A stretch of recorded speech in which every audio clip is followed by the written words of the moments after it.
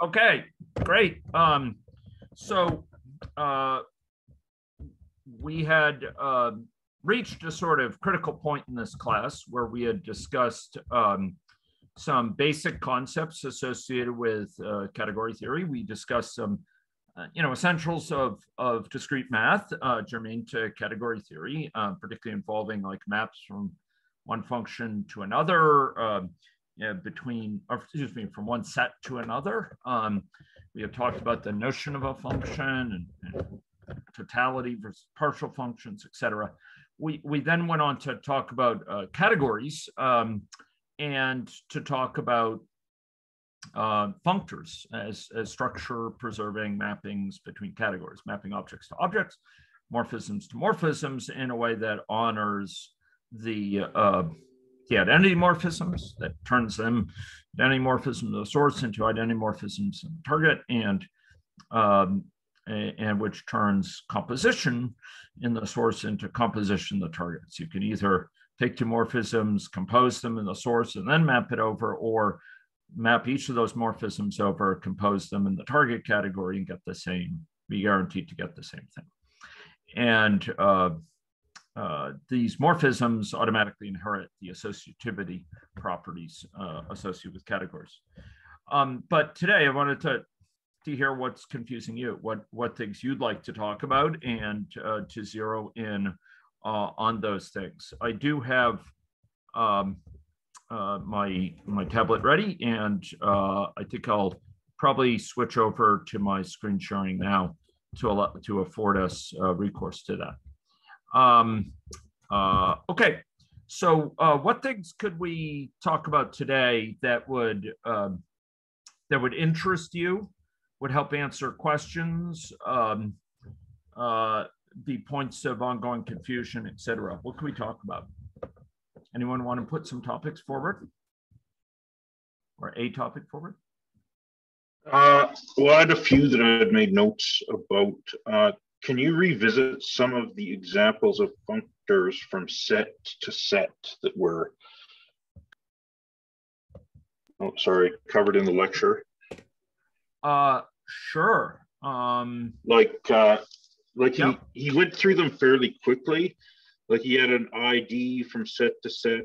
He looked at one that mapped A to A cross the natural numbers. And I had a hard time following it because he went so quickly. Sure, happy to discuss that. I'm just going to turn down this light because I'm a bit washed out in the video here. So there we go. Okay. So let's talk about those. I actually happen to have some slides with respect to those that I had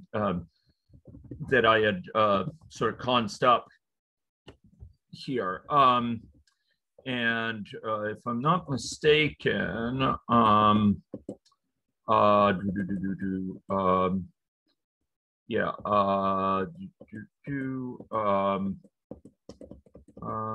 no, here we are.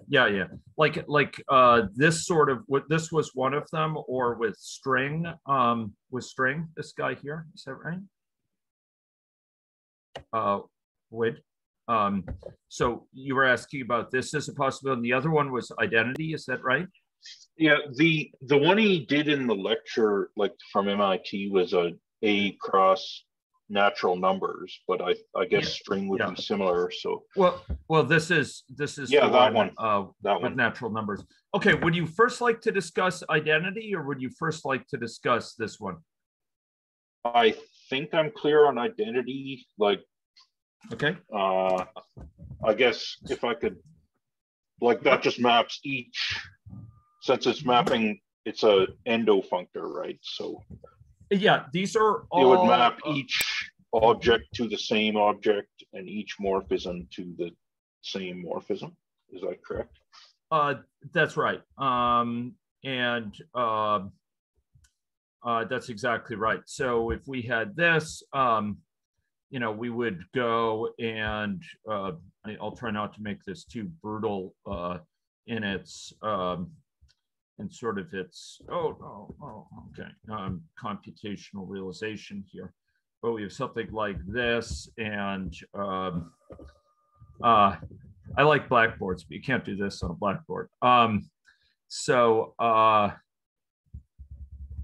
Okay, Christina's moved my word of the day around. Okay, so yeah, so what this is going to do, so a key thing here again is that I really want to emphasize. So a functor maps objects to objects and morphisms to morphisms in a structure-preserving way. But when we say that, it's important to recognize we're not talking about moving, being a function from an element of a source to an element of the target. Oh, where'd my nice thing go? My nice oval went somewhere. I don't know what just happened. Okay, it looks like did this crash or something? Oh no. Okay, the horror continues. Can you folks still hear me? Yes. Blackboards don't crash, at least. Okay. Yeah. Do I want to cancel? Do I want to kill that? Yeah, let's kill it. Okay. So I had too much hubris there. I'd say what blackboards, dissing blackboards. Okay. So yeah. So the identity functor is going to just map objects to objects and morphisms in a structure preserving way. And as such, it's not going to map the sort of elements of the source to the elements of the target object. It's just sort of mapping the object of itself. It's saying what object in the other category corresponds to this object. So this would be identity functor from Hask, right? And we'll draw this in. So let's turn this. Hey, come on. Oh, don't tell me you're gonna crash again. No, you're not gonna crash. Okay. Okay, yeah, there we go. Okay, now we're cooking with gas. Okay, so like int would over here be mapped to int, right? That object is mapped to that object. Bool is mapped to bool. And the morphism here, or the function in this case, this guy is going to be mapped onto the same function like that.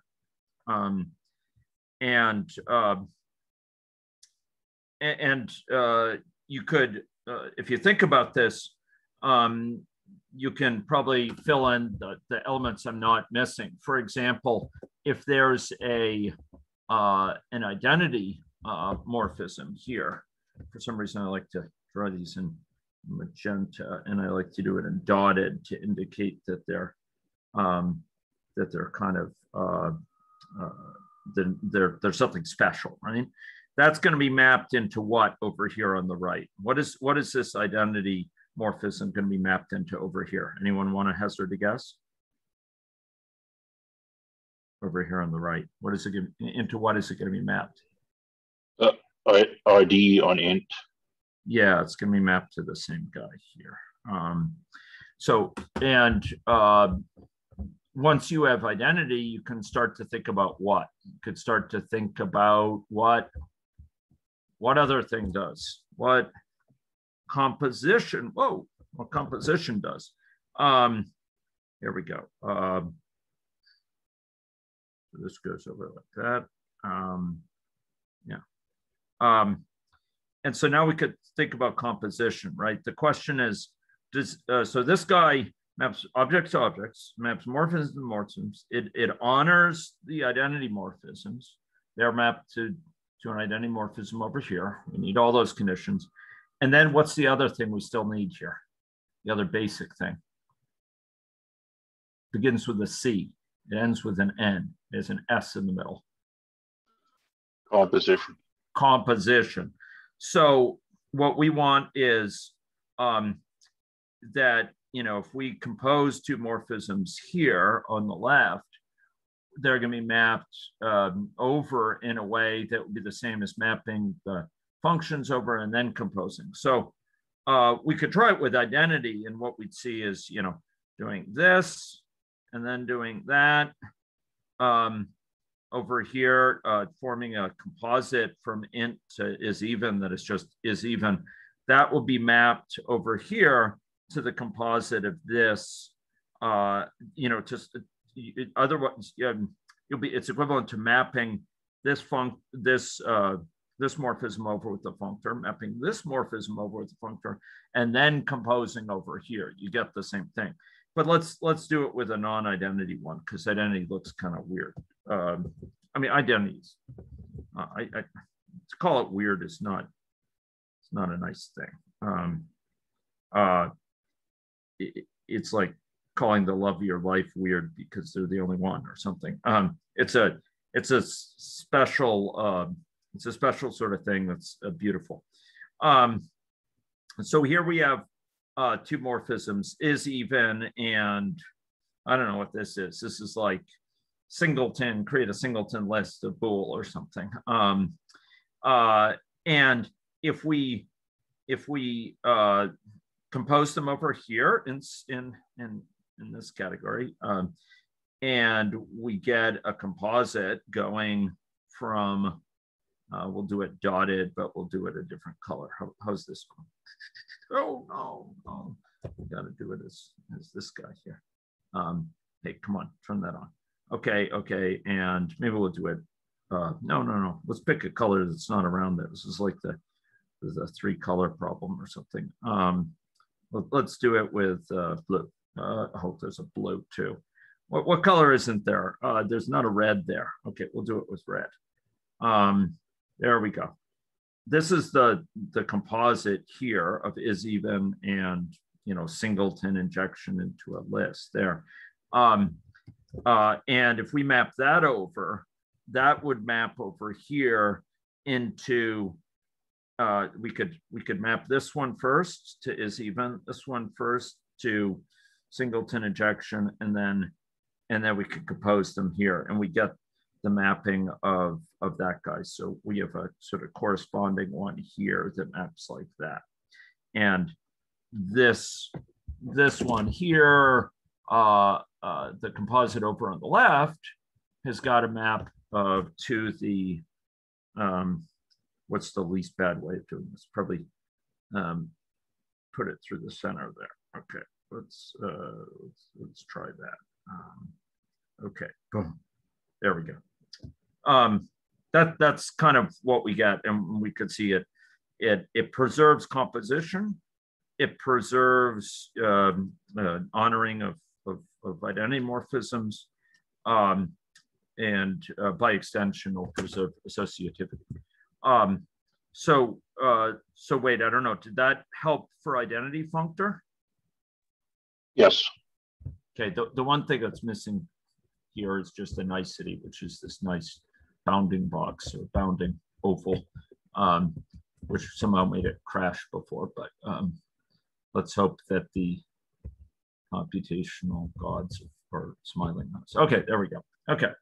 Now it's a thing of beauty, so to speak. Okay, so are we done with identity? Anyone have questions about identity here? So it's mapping object, like it's mapping an int. It's saying the functor maps int to int. It's not saying, you know, 3 maps to 3 over here and 4 maps to 2 over here. It's not saying that. The functor doesn't get involved at that level. It's just going object to object. It's saying this object maps to that object. That's the kind of level of abstraction that a functor, at which a functor operates. It says this function here, morphism, is mapped to this function. It's the functions that map from elements to elements. The functor instead maps, you know, whole objects to whole objects. I don't know if that's helpful. Okay, should we do this one with natural numbers? So the natural number one is very similar to this, but let's go over to my slides here. Yeah, so maybe I'll come back to this, but maybe I'll show you this one first, because this was actually mentioned in class as well. This with Strur. It's kind of interesting. David first talked about this, but then he gave an example that was for this. And maybe I'll hit on this, and then we could imagine how it's changed for naturals. It's actually very similar. So with this functor, what we have is something like this. So the object int, ints are mapped to ints cross string here. So they're mapped to a category which is still Hask, but they go to the type int cross string, meaning it's an int paired with a string, or a sort of int comma string. You could think of it as it's kind of a pair of them. And this times here, this times indicates it's just this pairing up. So it'll be something like, let's use this guy, like a comma foo. Oh man, this is okay. Maybe I'll use text. I don't know how to tell it stop being fancy with the quotes. A foo. Oh my gosh.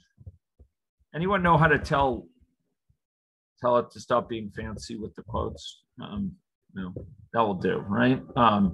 So this would be an element of this. Another element of this would be, B comma, or there. Sorry, it's A. What am I saying? A. Sorry. This is okay. Now I'm really in trouble. Okay. Yeah. Okay, this is like computational dysfunction day. I'm gonna have to really watch out this afternoon. Okay, get rid of these things. Let's try this again. So this would be like 3 comma foo. There we go. That's what I wanted. Or to be like, -3, -15, -5 comma bar.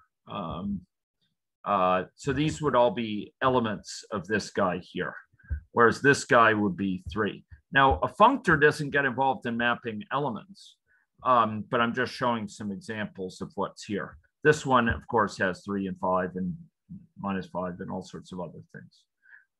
So this functor is involved in sort of saying int is associated with int cross string. The functor says bool is associated, it maps to bool cross string. What's maybe more significant yet is that is even, this function that maps elements of int to elements of bool, is mapped to something that's, if you give it one of these, it will apply is even to its first component, that is to 3, and it will map the other with identity on string. So it actually won't change what the second element is. So the so-called lifting of is even into this domain is just going to map ints to bools with is even, and it's not going to touch the rest of the component. That's what it would mean for this to lift into this domain, or at least that's how I've chosen to do it, is in that regard. Now, maybe I'll ask you for your understanding, and we'll come back to why this has to be, or why this works. Oh no, okay. I want to switch to this, and I want to switch to this, and maybe I'll draw in a little. Now we're getting real problems with real estate, but I'll draw in a little one of these. So I have an identity morphism here, and it needs to go into an identity morphism there. So what is this identity, this one over here on the left? Can anyone say? What's that identity?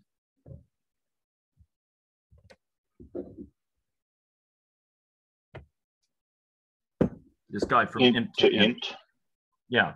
So what function is that? What does it do? It takes in an int. It gives back the same int. So like takes in an int and it returns an int, right? So it's like it maps here. We can even type it here, right? Takes in an int and it returns that same int, returns the same value. It doesn't return int squared. It you know, the thing squared. It does this. That's what this one is, specifically to ints. It's taking in ints. Okay. So that's what this one is. What does it map to? What would it map to over in? It's still in Hask, but it's now associated with int cross string. So what do you think it does? Anyone? What is this guy here? So this one is like ID on int.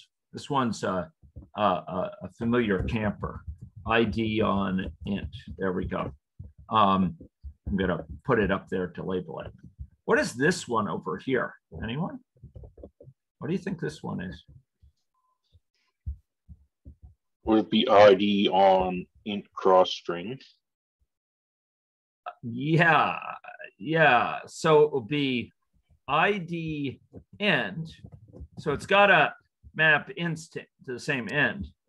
And then it have to do ID on string. And you may say, like, where did you pull that out of? Like, where in the world did he get that? Well, look, we're trying to find something when we compose it. I mean, we could think about it operationally, right? The thing that defines this is when you compose it with something else, you get the same thing back. So for that to be true, like the first component of it has to be ID of int, because if this were something else, if it were like the square of an int, when you compose it with something else, you wouldn't get that other thing back, right? I chose a bad thing with is even, because anything that is even, like its square is also even. So it doesn't break down so well. But you know, if this were something like what is prime, right? Is prime. So maybe I'll change this to is prime to be more interesting. This guy here. Let's see if we can. Okay, I think it's gonna. I won't tempt fate. But if this were is prime, like squaring it and then doing is prime is different than just is prime directly, right? So you know, it has to be ID int, or else it's gonna mess with the composition working. Here, if it's ID int, if we compose it with is even, we get something that's just equivalent to is even. Do people see that part? This first part? Are you comfortable with that part? That this has to be ID int up front? Yeah, I think so. Okay, now how about ID string? How about ID string there?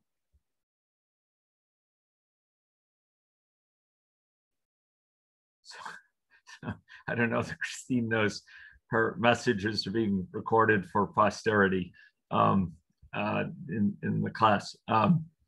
But how about ID string? Why does this have to be ID string? Suppose it weren't ID string. Well, kind of by the same argument, if there were another morphism here that had some other operation mapping strings to strings as its second component, then if it were something other than ID string, if we composed it with that, we wouldn't get the same thing back. So it wouldn't be serving as ID here. Now, this gets into a subtle point here, which probably bears emphasis. So over here, remember I said that functors are rarely surjective on objects.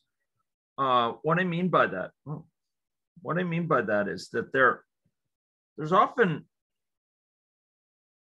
objects over here in this right-hand side that aren't mapped to, like the object bool is not mapped to by this functor by itself. Bool cross string is, but not bool. But there's also morphisms over here that are not mapped to. This is getting kind of awkward. Okay, that's quite horrible, but I guess we'll do. Didn't sign up for an art class. So there are morphisms over here that are not reached by this one on the left, and this morphism might be, is even or is prime. Well, here I'll say is even, just to kind of keep us in familiar territory. Is even cross to upper, right? It maps things to uppercase or something like that. Maybe that's what this one is. That's not mapped to by this functor. This functor isn't mapping to that, but it can be, it's over here in Hask. And remember this morphism here, this here morphism, if I'm to use the vernacular, this has to serve as identity for any morphism for this to be a category, right? Or for this to be a legitimate identity morphism. It has to serve as the identity morphism with respect to any morphism over here, not just the ones mapped to by this functor. So this would not be a legitimate ID morphism if it had something other than ID string, because amongst other things, if you mapped it with to upper, it might change it, right? If this thing, I don't know, if it doubled the length of the string, it took foo and it turned into foo-foo, or if it, turned it all into lowercase, or if it, appended the word CMPT 898 to it or something like that, and then we did to upper, that would be different than just to upper. So this identity morphism has to be an honest to goodness identity morphism in this target category. So it has to be ID int and ID string. That's what it has to be. So that's the identity morphism over here. And if we look here, is the morphism is lifting this, like these morphisms over here on the left, into this, and it's it leaves this ID string in place in a way that supports composition of these according to the rules of functoriality. So remember, imagine if, this being ID string is really important because if we have a composition over here, there we go, you have a composition of, let's say, these two. Remember this from our previous example. We wanted to map into a composition over here. And now I'm really in a pickle. I'll put it in here. I like the dots, but doing the heads on them is kind of difficult. So we want that, the composite arrow from int to list of bools to be mapped to this composite arrow. And if this thing were something different than ID string, you know, it might be hard to engineer that, right? With this being ID string and this one also being this morphism here being associated with ID string, they would compose to be something that's ID string, which is what the mapping of this guy over would give us. What a horrible English sentence. But if I were to map this one over, yeah, oh boy.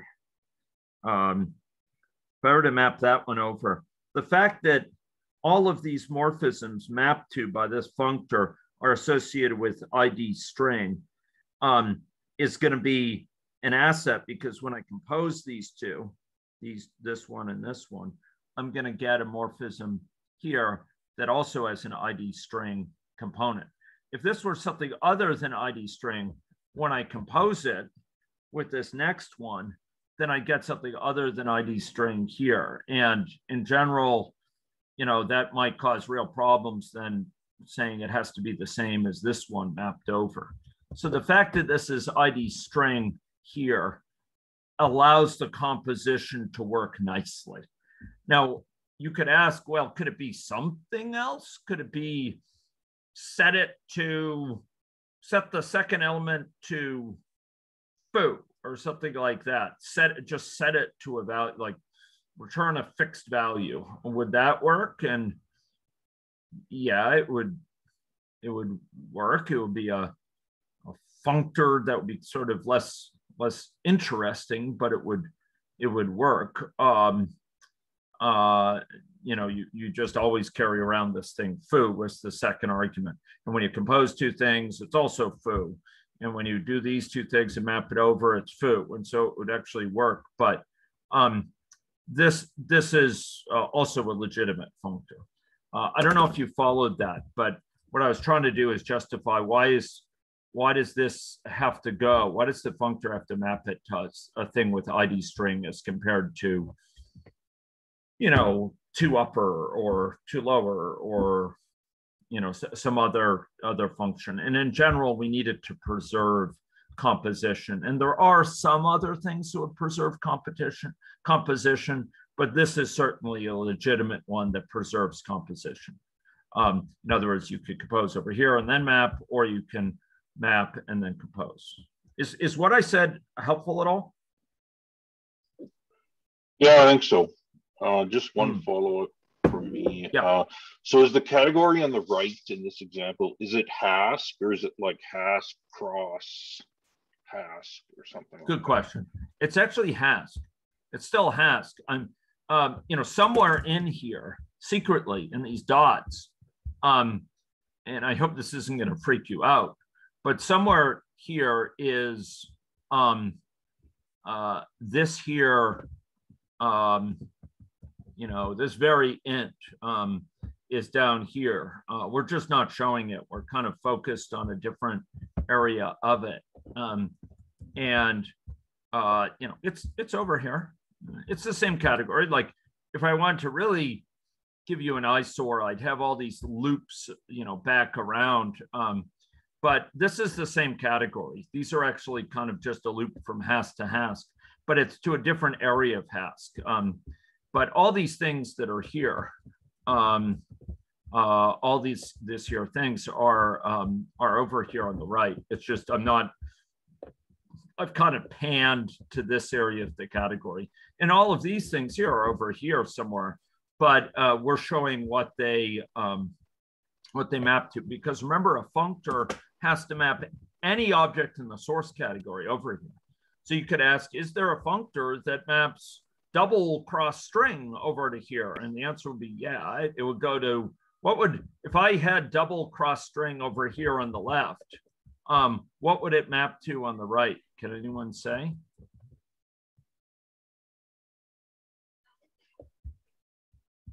Can anyone say if this were over here on the left, if you know, over here on the left, I'm claiming there's double mumble. give me a little bit. Here we go. This is over here somewhere. If I map that over, where would that go? Whither would that go? Anyone? Where would it go on the right? I'll show you where it goes. Where would it go? Does anyone want to opine? What object would this map to? Double cross string. Yeah, double cross string. There it is. That's where it goes to. So, I mean, you got to realize it's the same category in the left and right. We just, to prevent, you know, even worse visual confusion, I haven't shown it, but I'll you know, show this just to show it's the same thing. The functor has to map all the objects on the left over to the right. So all these are over there on the left as well. They're just not kind of shown. And all these things on the left are over. All these things on the left are over here on the right. Yeah. Is that okay, Wade? Yep. Thank you. And you know, if you wanted to find out where does this go, where does this go? Like, how do you handle this? It's the same basic thing. These go to, instead of cross string, you just substitute cross natural numbers, and basically it's going to lift things. You can see it right here. It's the same basic deal with strings. Mapping, in fact, it's this whole thing with ID is shown exactly here. When you map with Haskell a object, so when we say how to map a function over into this category, we're saying, how do we go from one of these guys to one of these guys, right? That's what this is saying. Fmap is something that takes a function in, that's that F. And then we say Fmap applied to one of these guys, what does it give? And what it gives is out is one of these. So this is giving the rule by which we lift, like what function is it to which it maps over here. And what this is saying is that if we map a function, so we have a function over here, say is even, going from ints to bools. So A is ints, B is bools. And we give it an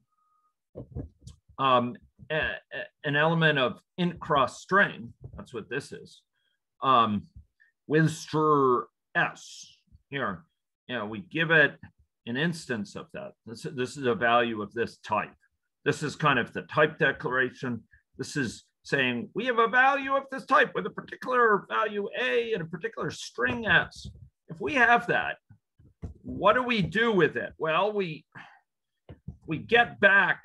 In other words, we're defining this function. We're defining what this whole thing tells us what this function is. And what does it do? Well, it applies F to A. So whatever int it is, it applies is even to it.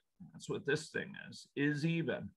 It applies it to this int, just like, you know, F can be applied to an A. We apply it to the A in the first part of this int. And what do we do for the second part? Well, we just leave S alone. I could have said, if I wanted to be pedantic, I could have said ID of S or something. In other words, don't change S, right? And that's why this is ID string. It doesn't change the payload. It doesn't change this. So when we map a 3, foo exclamation point from here, is even will be applied to the 3, and you will get false. And the string component, this guy, is left unchanged. So it was foo, and now it's foo again. Foo now and foo forever. And And so it just leaves that component unchanged. And we get out this guy with the same foo as its second position. Is that helpful at all? Yeah, Xiao Yan. Yeah, so I'm thinking if in the map, so if in the F map, so if for the string, can we just write the S to the instead of ID S, we map it to upper S. Is that a proper functor? That's a great question. Okay, so what you're saying is Worcester to upper functor, right? Yeah. So what you're saying is if we mapped all of these guys, instead of being ID now, we have this being to upper, right? Yes, yeah. Something like that. I think that's a great question. I want to reason through it with you. So what do people think? Let's go check if it's a proper functor. Let's go see if it's if this is a proper functor. Okay, so so first of all, if we map this identity, so at anyone over here, it goes to this guy, and we map any other morphism over to this guy. If we compose identity with this other morphism, will we still get this other morphism back? Can anyone say? If this guy, if you started with 3, foo, and you took the identity on 3, so you left 3 as 3, and you did 2 upper, and you turned foo into all caps foo exclamation point, okay? If you did that, and then you composed it with a function that's is even cross 2 upper, would it leave just the equivalent of this function? Would it be the same as just doing this function by itself? What do you think? You think so? Yeah. Would it be the same? It would be. It would be. For this function. How about another one here that had some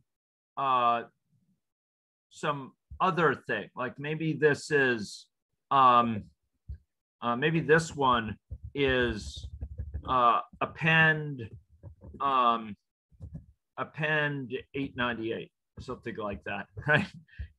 So this one, its job in life, this function here, the blue, its job in life is to stick the string 898 at the end of whatever string was there. So would just doing this one, the blue, would just doing this blue be the same as doing this and then doing this blue?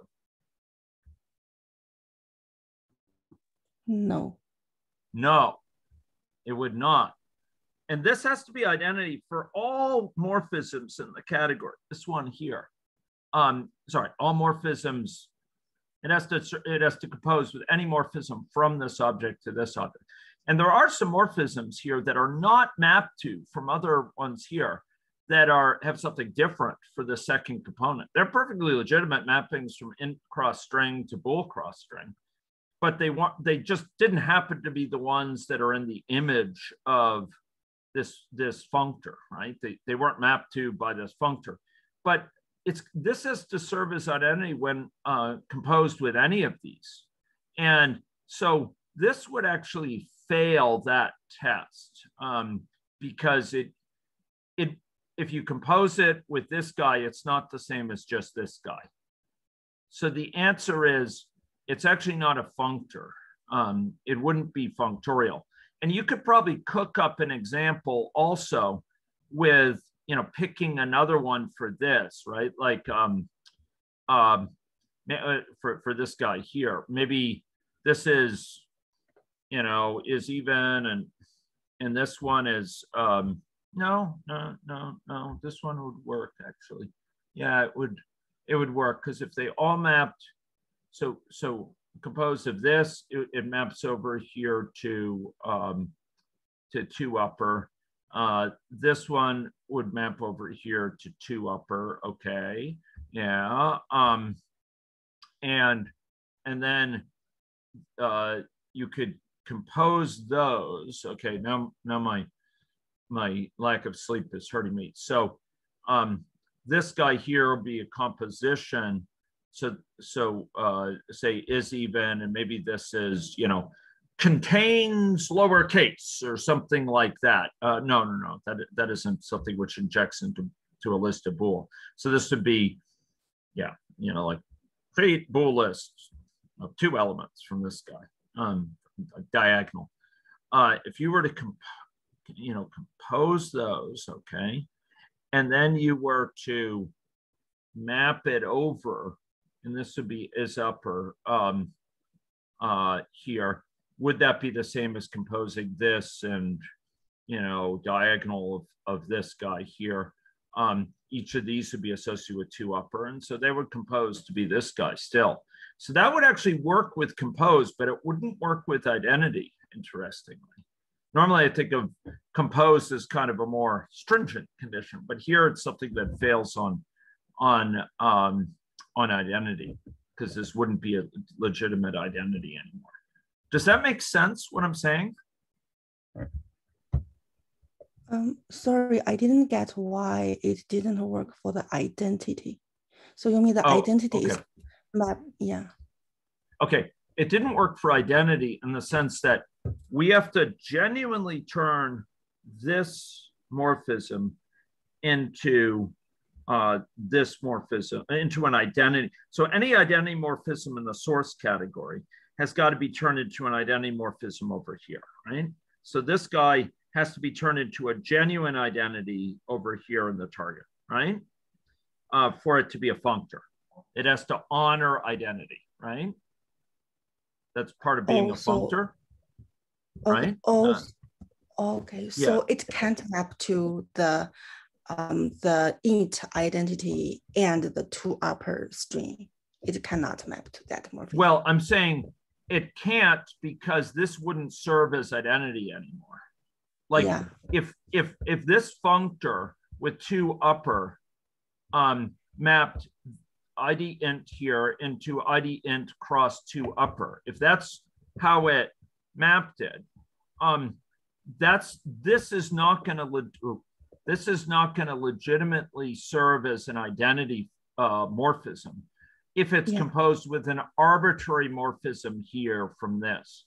Because if you had this morphism, the blue, be is even you know, cross append 898, doing this by itself without prepending this, or doing this, you know, id int cross 2 upper first and then doing this, will be a different result, right? Because in one case, you know, foo exclamation point will be appended to 898, let's suppose. The other case, and it'll be all lowercase foo still. Whereas if you did this one first, remember the notion of preserving identity means, like, an identity morphism, if you compose it with anything else, any other morphism from that object, should give back that other morphism.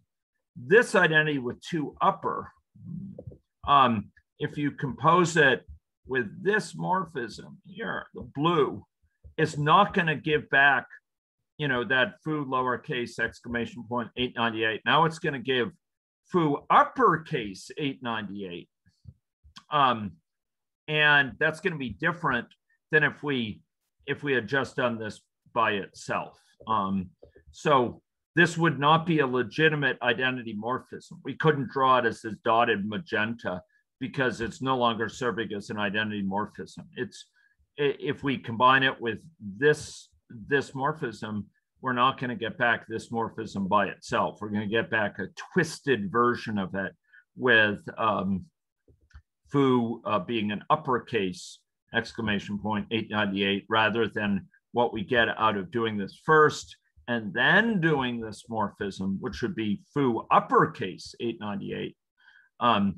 So maybe I said that wrong, but if we do this first and then do it, we get foo uppercase 898. If we do just this one, we get foo lowercase 898, and those are different. And so it would not honor the identity. In other words, this wouldn't be a legitimate identity morphism. It's not an identity in the target object. We are not mapping it to a genuine true blue identity morphism, or in this case, true magenta. Does that make sense? Yeah. Thank you. So this is an illegitimate pretender to the throne, ladies and gentlemen, attempt at an identity morphism, but it fails. And it fails because it doesn't combine with, it doesn't compose with any other morphism out of this to give that same morphism back. When we do it with anything that's mapped to by the functor, it composes nicely. But if we compose it with this guy, with this one here, then it doesn't leave it unchanged. It changes it. Any final question here?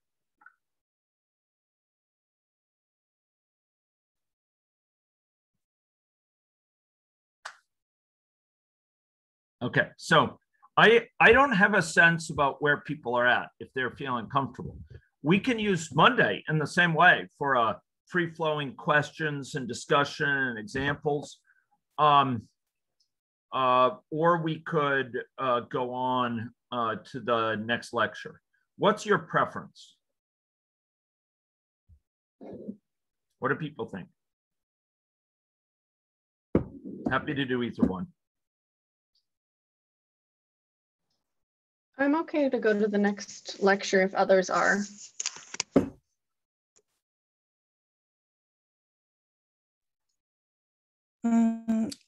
For me, so actually I'm kind of confused of the contravariant functor, but I'm not sure, maybe it can be discussed in the later, it will be discussed in the later slides. So they did cover contravariants later in the course, contravariant functors, and that might be easiest to cover later. Yeah, so since we didn't see it in the course yet, it would probably at the least require watching some more video. Would anyone like to spend another discussion section like this? I'm okay to move on. I did have a couple other questions, but I can save them for office hours or something, and they're not really blocking issues. Okay. Sure. Or we could also try handling them early next lecture, but always happy to answer things, and I think office hours is good. But anyone else want to put in a vote to do another discussion section like this?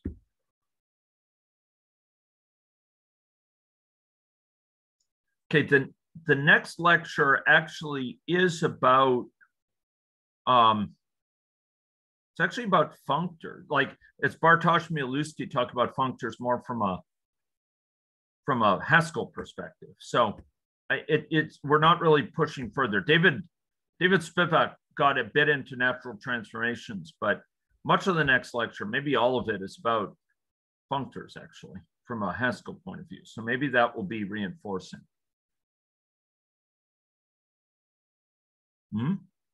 Okay, no request to just have it be an open session. Okay, so I'll ask you to review video 5.